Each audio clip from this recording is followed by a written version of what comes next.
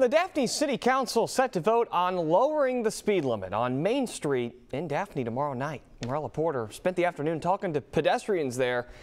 Morella, they were pretty open with you about their concerns. Yeah, they were, Michael. Many of the people I talked to think lowering the speed limit to 25 miles per hour on Main Street is a good idea.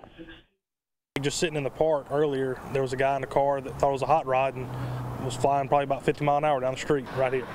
Even on a Sunday afternoon. People flying by on cars, motorcycles. Traffic on Main Street in Daphne is bustling. It's kind of scary sometimes.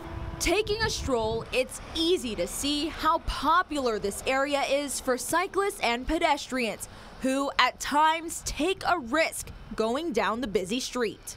It's dangerous if you're walking on the side of the road, especially having to cross the street. Patrick Fath says he and his wife do their best to be careful, watching for speeding cars, and feels most drivers are aware of pedestrians.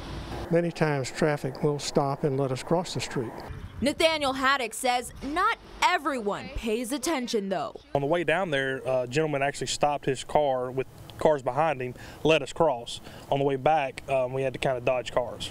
Some people say things are much worse during the week when there's more traffic, making it especially dangerous for kids trying to get home from one of the several schools that sit right off the busy street.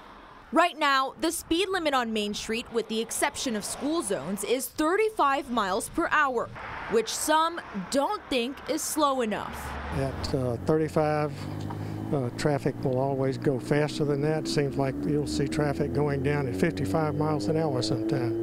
And in a small two-lane road like this with a lot of people walking around, I think that's dangerous. One woman who did not want to go on camera says another part of the problem is people coming off of the highway, trying to avoid backups by taking Main Street and bringing more traffic to the two-lane road.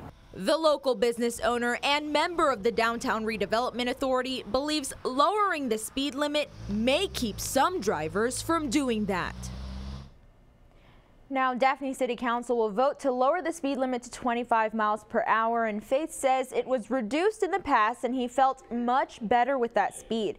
And for anyone who wants to share their concerns, the public meeting starts at 6:30 tomorrow night. In the newsroom, Morella Porter, Fox 10 News.